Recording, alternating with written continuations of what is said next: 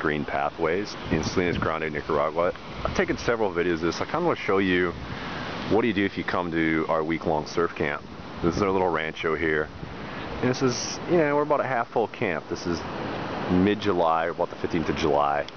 At night, pull up the Tonyas, rum and cokes, have a nice bonfire right on the beach, enjoy a beautiful sunset, and just kind of hang out. There are a series of 5 houses here, so you have your own bedroom.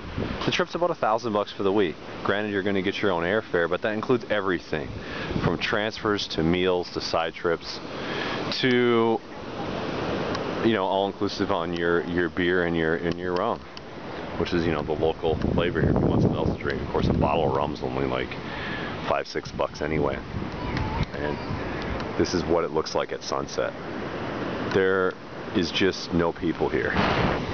Okay, there's some houses here on the beach, but nothing really. If you're wondering, like, well, how are the waves? Right now they're pretty flat. It's night, but you know, 6 in the morning you got some amazing waves. Also early evening. Down there is the estuary where there's a river mouth, and of course that creates a very nice wave that you can surf. Besides, you know, these waves here are anywhere from 4 to 8 feet during the day when you hit the tides right.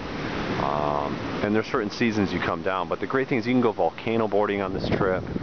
You can go to Leon to party if that's your thing. And if you're a real hardcore surfer and you come down a week, we can take you to 10 full breaks. Anyway, greenpathways.com, we can get you down here to Nicaragua. Everybody's speaking English on our staff, so you don't have to know any Spanish, and it's just a great, amazing place. You don't have to fight people for waves. There's nobody out there, ever.